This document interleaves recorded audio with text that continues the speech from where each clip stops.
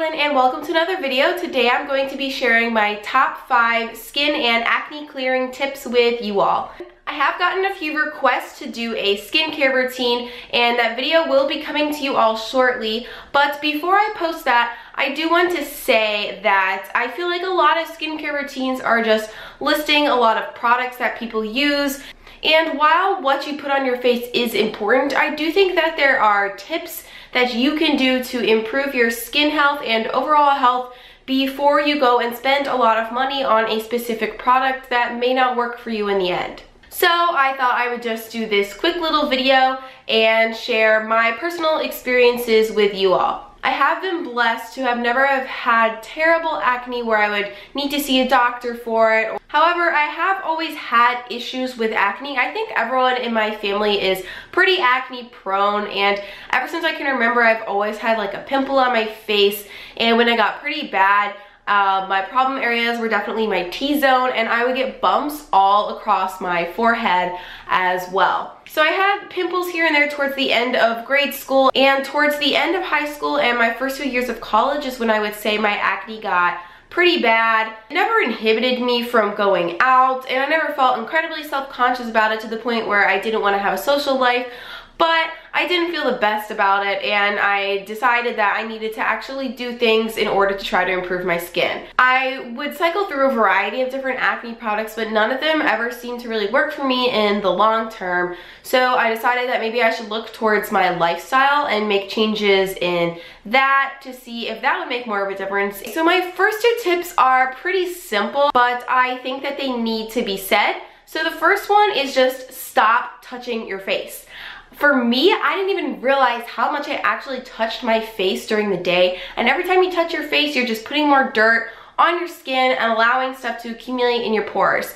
And so I made a conscious effort to try to reduce that, and my skin did improve some. My second tip is to practice good hygiene. Now, I'm not saying that everyone with acne is really gross and dirty or anything like that at all. But you can practice better hygiene tips that will help reduce your acne. So personally for me, that was establishing a skincare routine and sticking to it rigidly, not skipping washing my face at all, and then also just changing my pillowcase more frequently. I change it once a week now, and that really works for me. So my final 3 tips are the things that most dramatically affected my acne and improved my skin health overall. And I'm just going to list them in chronological order because these are the steps that I took, but you could do these all at the same time, or you could do them in any order you like. It really doesn't matter. So the first thing I did that I noticed improved my skin was starting to actually exercise. When you exercise, you're obviously sweating, and it does help clear out your pores even though you feel kind of gross in the moment.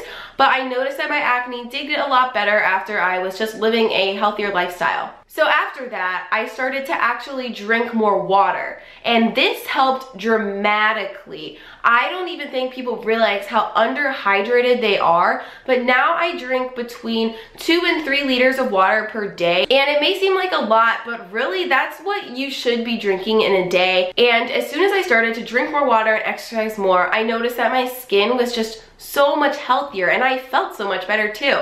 But I still had some little pesky bumps that were on my forehead. They weren't really as red as before, but they didn't really disappear. Then finally, my final tip, which I think is the most important one, and you should do it anyways, is to go vegan. I was what you would say plant-based throughout this whole time when I started to exercise and drink more water, but my acne didn't finally disappear until I eliminated dairy products from my life.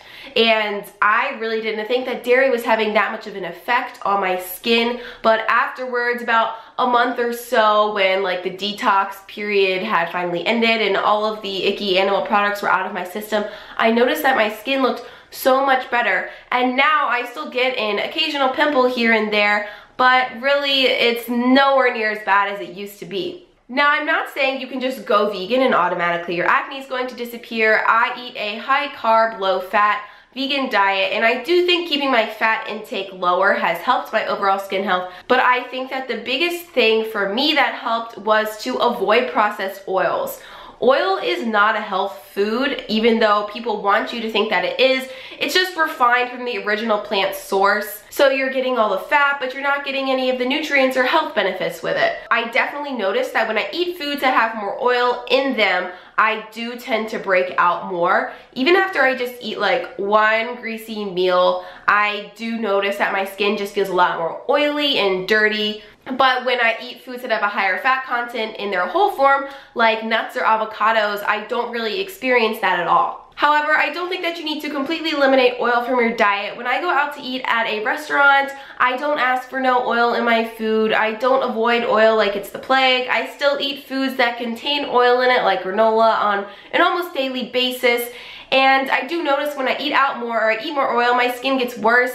And it does get better when I eliminate it. However, I'm not gonna completely cut those foods out of my life because I enjoy them. And at the end of the day, a pimple is just a pimple. Sometimes I think people can be a little too obsessed about their skin health, and it's really important to remember that just because you heal your acne and your skin becomes a lot healthier doesn't mean that you're never going to get a pimple again in your life. Like everyone else, my body is constantly changing and my hormone levels are rising and falling and changing according to the time of the month or whatever. And so some weeks are better than others, but I'm completely okay with that. And I think that everyone needs to accept the fact that some people are more genetically gifted and have cleaner skin, whereas some people do have acne problems. And even if you adopt a high carb, low fat vegan diet and you exercise and you drink so much water, some of it is hormonal and it is very hard to control. But that doesn't make you less of a person. It doesn't lower your self-worth or your beauty. Like you just have acne. And I wouldn't not be friends with someone because they have acne, and anyone who judges you because of your acne is really not worth your time, because in reality your skin is just your outer shell and it doesn't relate to who you are as a person at all. I just think it's so stupid. And yes, like, it makes sense to worry about your acne and to care about your physical appearance, but at the end of the day, you shouldn't let that stop you from enjoying your life and going out and just following your happiness. But those are my 5 tips that really helped dramatically improve my skin, and I thought I would share them all with you.